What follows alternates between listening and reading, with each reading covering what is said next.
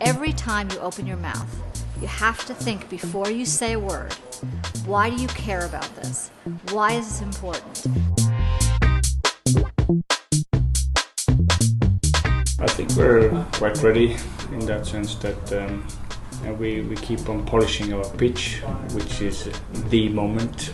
A really important difference between this year and last year is we restricted the number of slides to 5. And what that did is it made them into storytellers. And most of them don't have any slides. And they're doing a great job. They should have a very, very quick view on how to capture and therefore communicate what they're about and why that's a differentiator in the marketplace. I think a lot of them get it now. It's really important. They need to get those numbers in there in terms of where the revenue's coming from, how they're going to build a channel to market, what margin they're making. For me, concentrate on that and they'll really nail it.